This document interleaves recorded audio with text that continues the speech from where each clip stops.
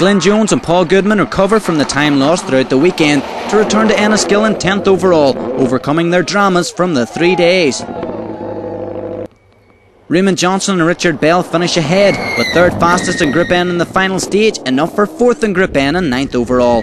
Dickie Curran and Anthony Donnelly cashed in their 3rd place in Group N, picking up good championship points and take 8th overall behind Sean Gallagher.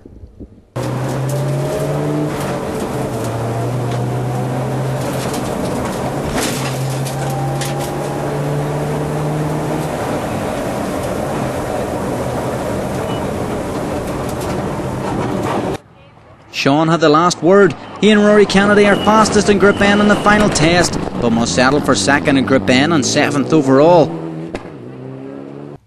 But staying clear of Sean, Roy White and Greg Shinners defend their Group N lead in the final day, finishing Group N winners and 6th overall. Roy White and Greg Shinners spray the champagne World Rally Championship style as they take victory in Group N, kicking off their championship campaign.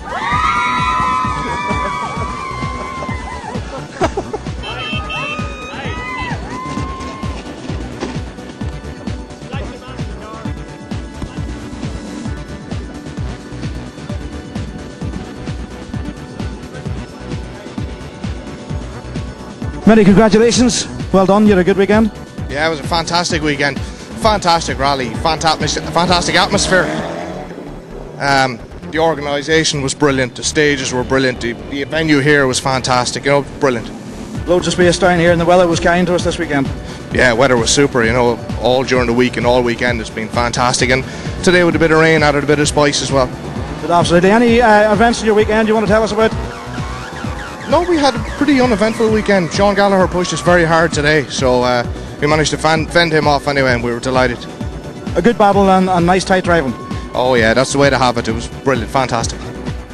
Consistency was the word of the day for Morris Gass and Jeffrey Orr. They begin their campaign on the right note with 5th on the opening round. Eamon went for 3rd in the final test. Damien Morrissey fired out the notes as the duo set fastest in Ferrywater, but miss out in the top 3 by 1.4 seconds, which is more than enough for Austin McHale and Brian Murphy after 3 days to end the weekend in 3rd place. This Subaru is 1 digit less than last year's registration. That car took him to victory, but this year his finishing place is also 1 less, as Andrew takes 2nd place. It's about time, must have been the words from Derek McGarty as he crossed the finish line of the final stage.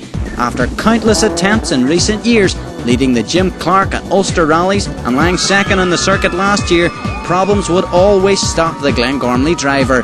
But this year, he and Chris Patterson turned that around to complete the package that has proved so much promise in the last few years, with victory on the 2003 Buy and Sell Circuit of Ireland Rally by 1 minute and 28 seconds, taking the lead in the Irish Tarmac Championship after the opening round.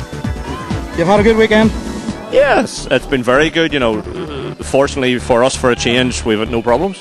The sweet taste of success at last year's Northern Ireland Championship and this year's Tarmac Champion?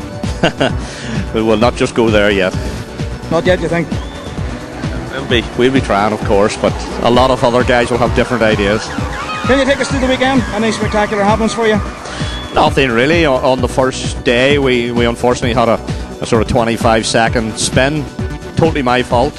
Just not used to the car and handbraked the car in the junction and was in the wrong gear. Just simply didn't get the paddle on the lever. Spun the car and lost about 25 seconds. Apart from that, small brake drama yesterday, but the lads fixed it, no problem, and that was it. Any big plans or any changes for the forthcoming events?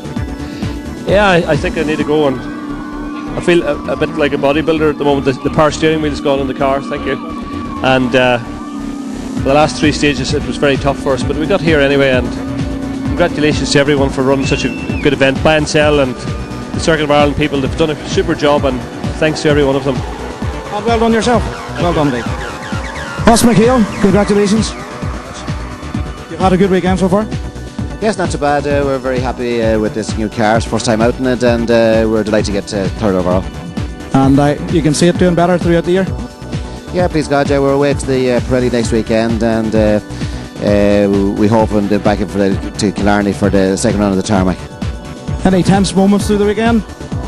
There's plenty of tense moments really, and but overall we're lucky enough. You know, the car's back in one piece, and I think for Derek to win the event, it's great to see a new name on the Circuit of Ireland trophy. You know, and we're all very proud of him of that. Absolutely, absolutely. All the best for the forthcoming season.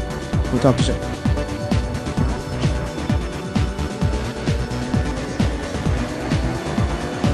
The Gremlins stay away this weekend, giving Derek a much-deserved win. Andrew Nesbitt finishes second after a long run of wins, with Austin McHale finishing third. Eamon Boland is a very close fourth, with Morris Gas rounding off the Subaru top 5. 23 stages later, and the Irish Tarmac Championship is underway in style, with Derek McGarty leading the way in what promises to be an exciting championship this year.